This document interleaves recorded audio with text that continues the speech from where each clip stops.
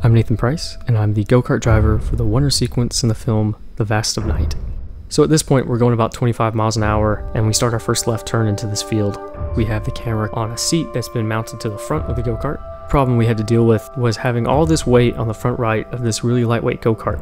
It didn't like to turn left, ever, and the whole sequence is almost nothing but left turns. And then we go in between this gate opening that when we measured it, we only had about a ½ inch on each side of the tire. And then you add on to that we're going through these really bumpy fields and we can't really see. We had to get to where we could just drive the whole route based off of muscle memory and be able to react quick enough.